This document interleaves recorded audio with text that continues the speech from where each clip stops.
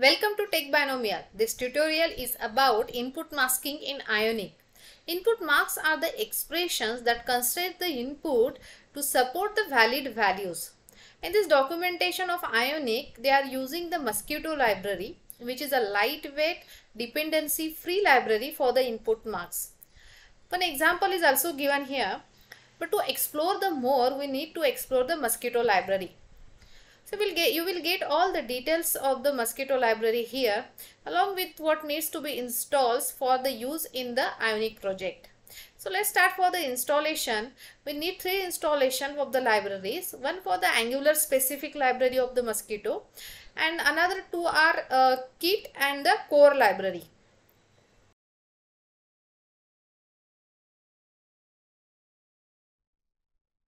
Import the Maskito module in the home.module.ts file. Also add one mask.ts file to define the marks required for the application or the page. So add the first one, username mask. Assign the regular expression. As per this regular expression, it will allow only the small case and uppercase letters and space. The max allowed length is 40 characters. No special characters or number will be allowed for this mask. Now in the TypeScript, import the username mask. Also required here the Maskito element predicate.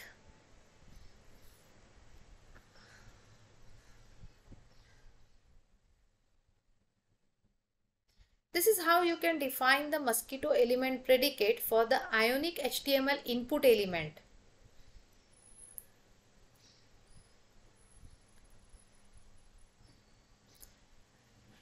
In the HTML, take a simple input, Ionic input. Set the username mask to the Maskito property and the predicate to the Maskito element property. Now it can take the uppercase and lowercase letter as well as space, but I could not enter the numbers or special characters, so it's working fine. Define the capital case mask. Assign the same regular expression allowing the lowercase and uppercase letter and space. This is the example for how to apply the post processor to the value. This will take the value and convert it into the uppercase. Let's apply this mask to the Ionic text area. So whatever the text we type into the text area, it will get converted into the uppercase format. So it's working fine.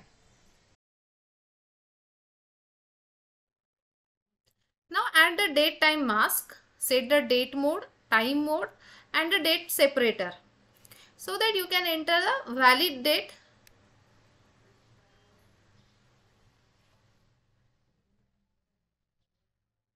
We can add here the minimum date and the maximum date for the range. I am specifying here the current date as a minimum date. It will allow all the dates between this range.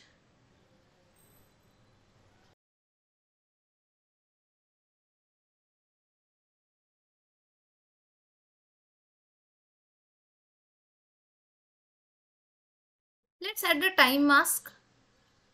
It will work for 24-hour time. Add the time mask for the 12 hours clock.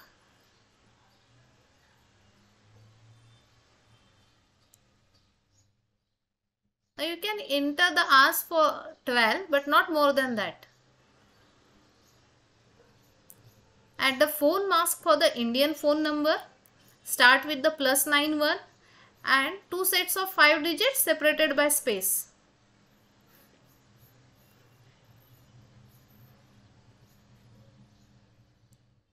You cannot start with the 0.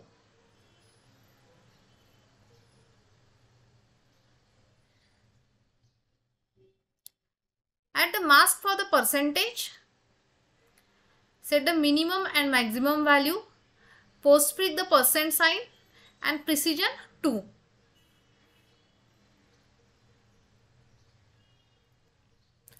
Now it will allow all the percentage between 0 and 100.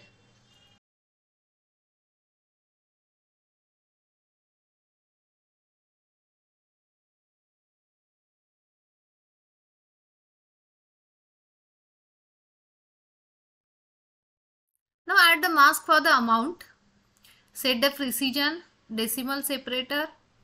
You can add the minimum value as well as the symbol for the currency. I am adding here the rupees.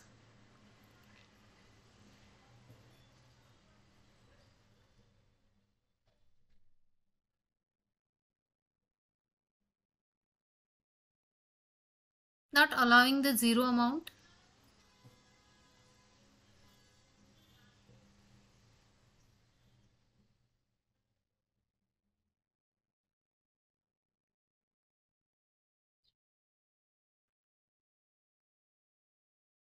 Now you can add 0. Now define the mask for the price.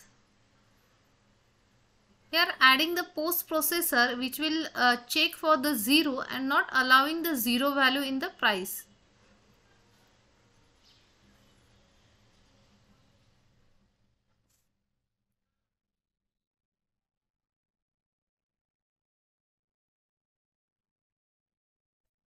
Cannot type 0.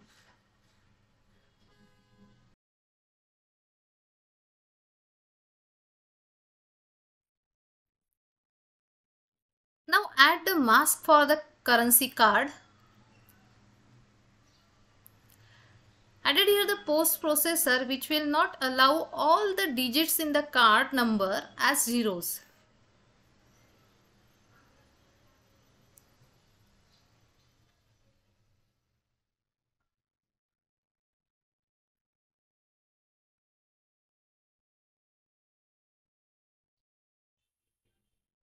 Now try to enter all zeros. It's not allowing. Add the card CVV mask. Only 3 digits required for the CVV. We are adding here the placeholder. This is how you can add the placeholder in the mask.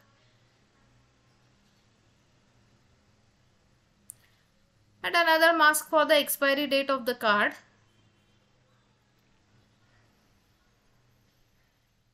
By specifying here the minimum date as the current date.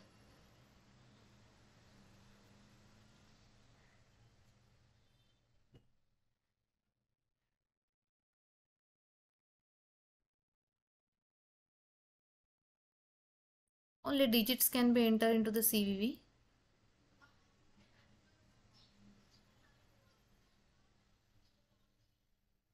You can also restrict the 0 for the CVV, adding the post processor.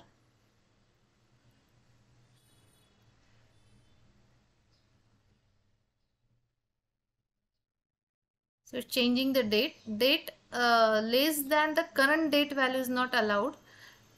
Mainly the month and the year here. So I hope you like this tutorial. It is helpful for you. If so, please subscribe the channel and don't forget to like the video. Till then, take care. Bye bye.